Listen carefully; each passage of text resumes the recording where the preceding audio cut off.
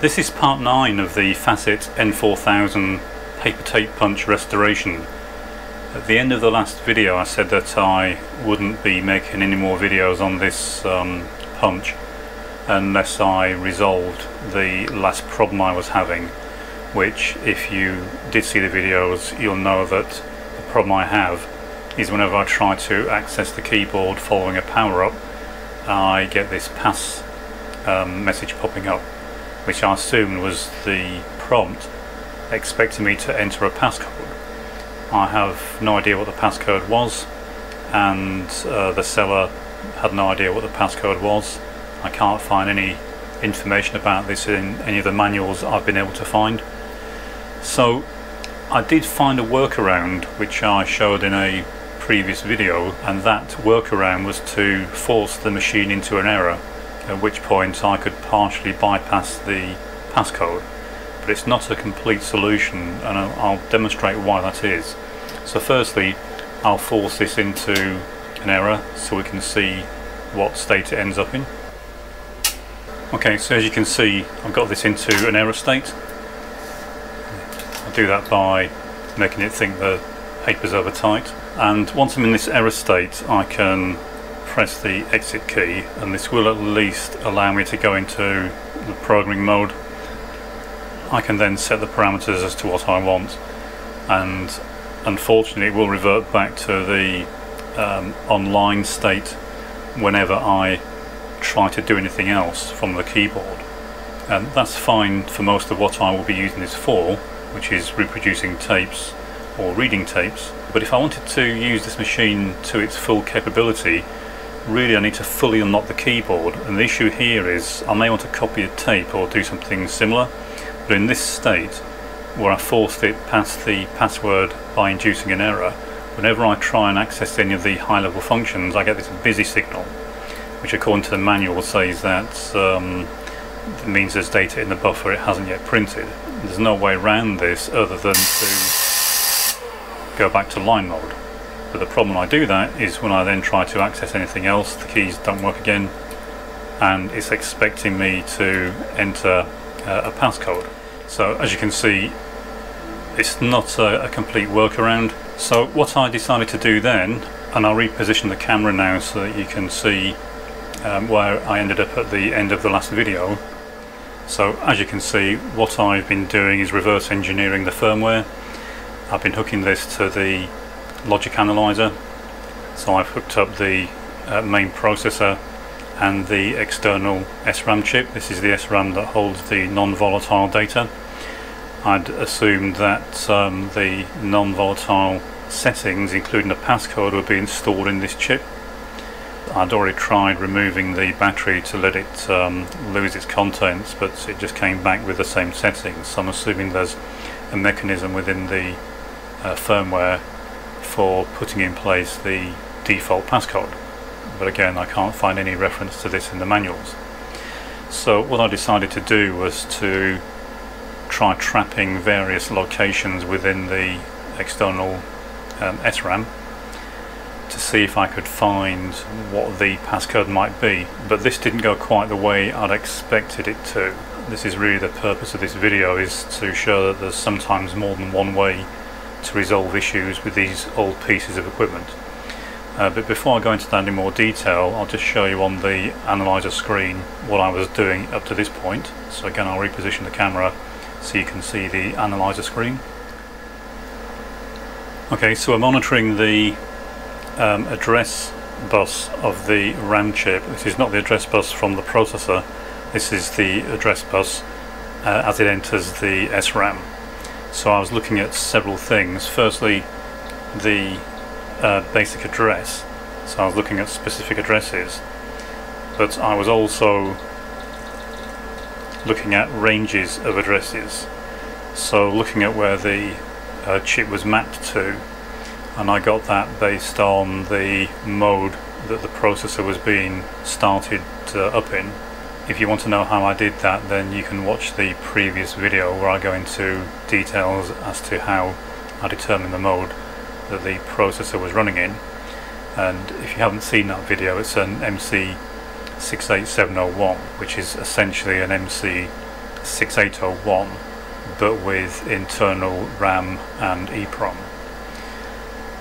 So if we look at the waveform, what I was doing was setting the trigger such that when I entered the password entry function, I was triggering the analyzer. So I'll just enter that now. I'm going into the password entry screen on the punch, and as you can see, that's allowed me to capture that particular event.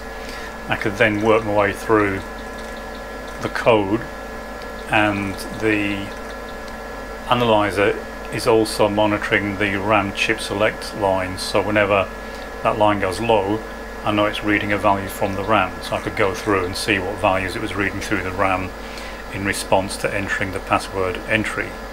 And my thinking was that, well, at some point it's going to read the values from RAM that constitute the passcode. Unfortunately, that's not how it seems to work. I spent several hours doing this and didn't really get any closer to a solution. So I think what's actually happening is when the contents of the RAM are lost, a value that's actually in the 68701 EEPROM is copied into RAM.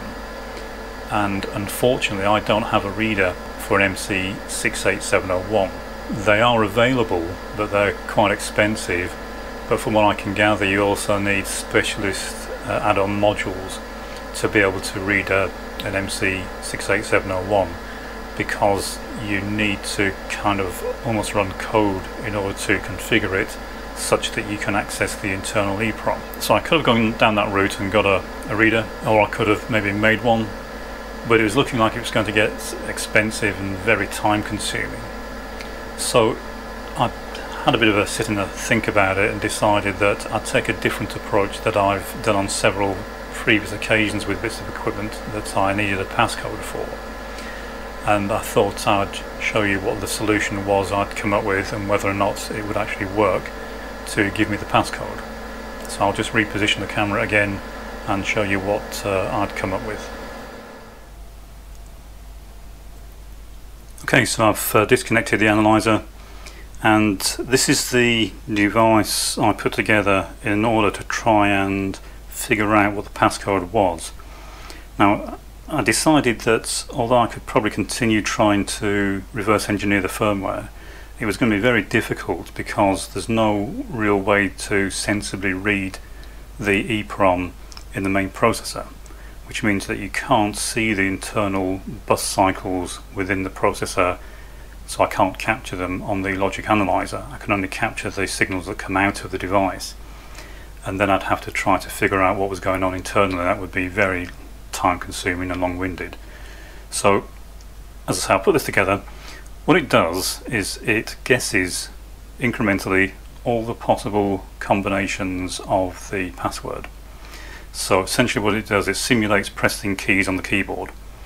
I set it to start at a value of 0000, working on the assumption that there was a 4-digit code, and I'll quickly demonstrate it so you can see how it works. But basically you have an LED at the bottom here for each of the digits, 0 through to 9, and then 2 more LEDs for the 2 non-digit keys. And the way that the codes seem to be entered, as I say, I wasn't quite sure because I don't have a manual for this.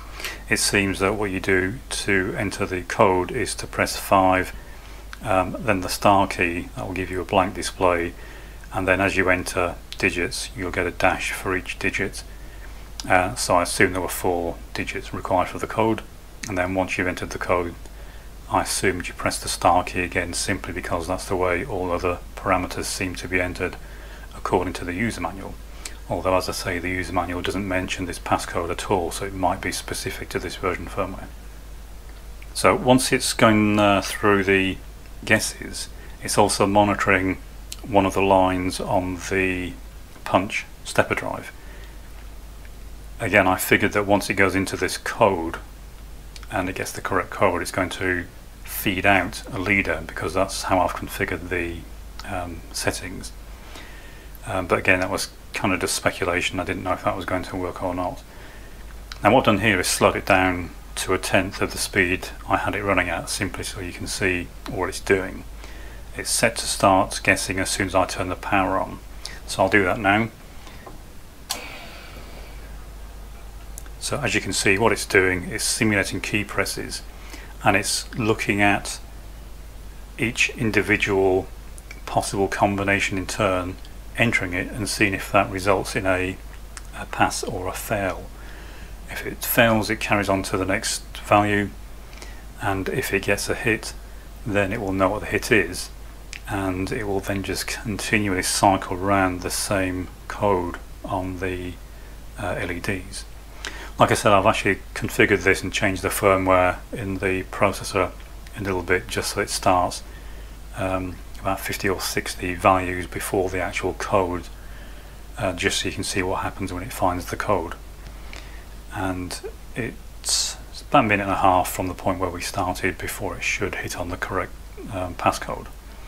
And obviously once I've got the correct passcode, then I can just use that to go in and set a new passcode, or at least then I know what the default passcode is, and that will then allow me to enter the system through the keyboard, and in theory it should also let me access all the high level functions that I couldn't get to before.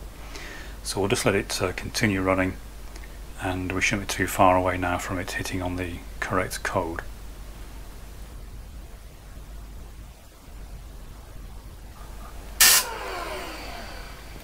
Okay, so I'll disconnect that so it's not going to distract us.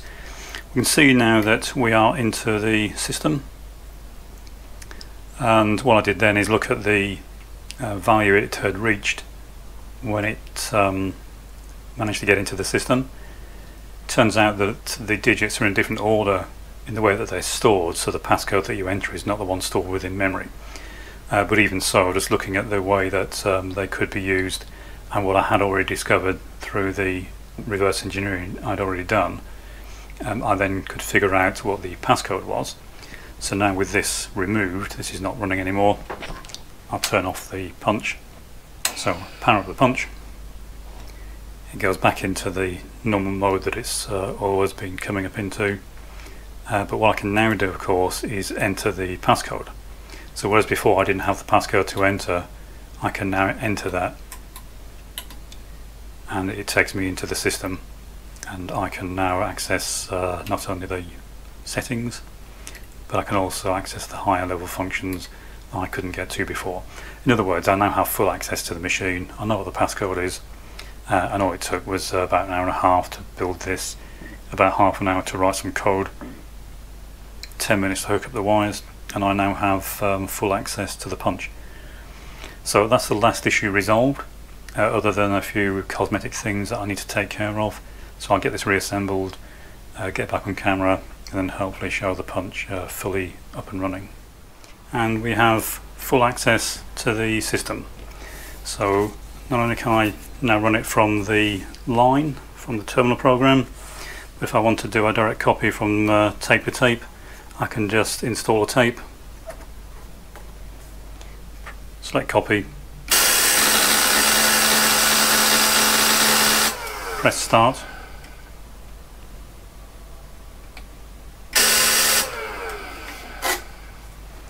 and we now have an exact copy of the tape. So if I just overlay these,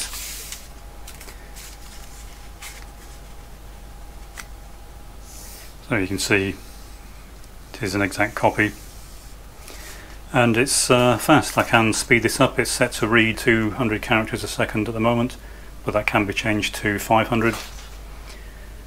Had to make a chat box. The one that should be there was missing, but all I need to do now is give it a few final touches, reinstall the sound deadening foam which I've got, and then have a plastic cover made up for the tape, and then that's this machine fully restored and ready to be put into use. Hope you found that interesting. If there's any particular questions you want on this, then please drop me a comment.